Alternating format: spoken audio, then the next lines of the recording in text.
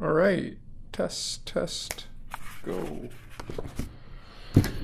All right, we have a broken Puffco. Symptom is the Puffco plugs in, lights up, but doesn't actually take a charge. Full disclosure, I've already taken this thing apart one time.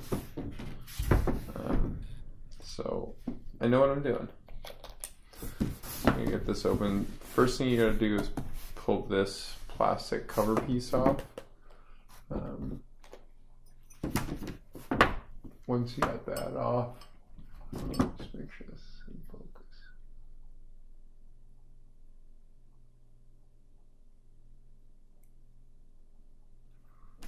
Alright, that should be good.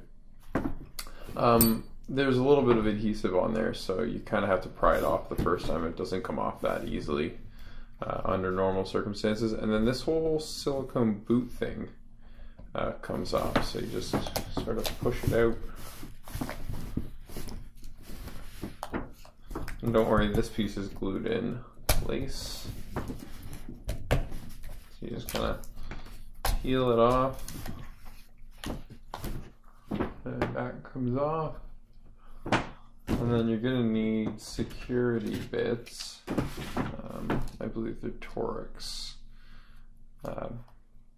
Don't know the number, but I've got these set here.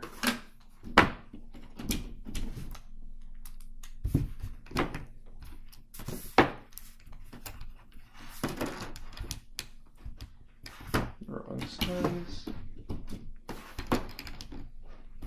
I really don't get why some companies use security bits. Like Puffco, so far as I know, has been great with their warranties. They just give people new equipment if the shit breaks. So I really don't get why they're trying to keep people out of these little machines. Because there's really nothing special to them, and we'll see in just a sec once we get in here.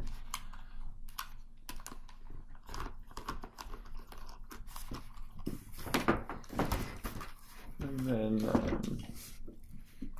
oh, this little base, how did this come apart? I believe, am I missing one screw? No, 1, 2, 3.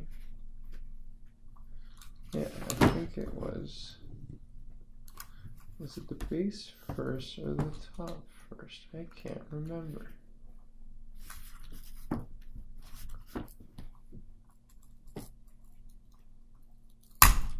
Oh yeah, so that's glued on,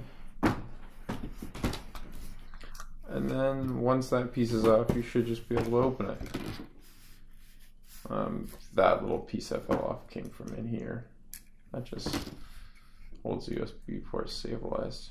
So I'm just gonna slide all these out in the little haptic motor thing. You can use your screwdriver, but you should just be able to pinch and pull that out. So that's all of the parts to your Puffco, and that's the disassembly. Really not a lot to it.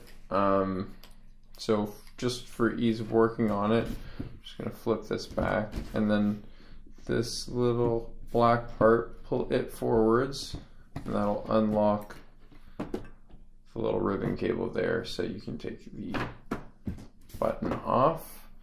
Now, there's a few ways to go about trying to fix this. I think it's whatever the charge circuit is, or the charge controller. So I don't know if that's actually going to be on this board here,